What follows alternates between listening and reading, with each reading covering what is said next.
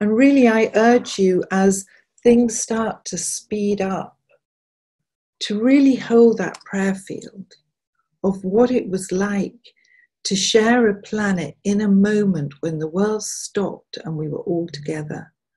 And what rose was ideas and thoughts and creativity and healings and engagements and phoning friends that you haven't been able to contact for years, and all the beautiful things of art that spread across in such a concentrated period of time.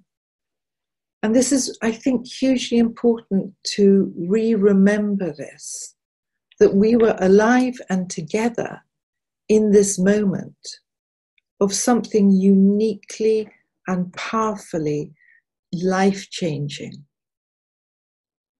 And so again, as we enter out, for as long as we can, because who knows if the second or third wave comes. But as we begin to enter out, how are we entering out changed?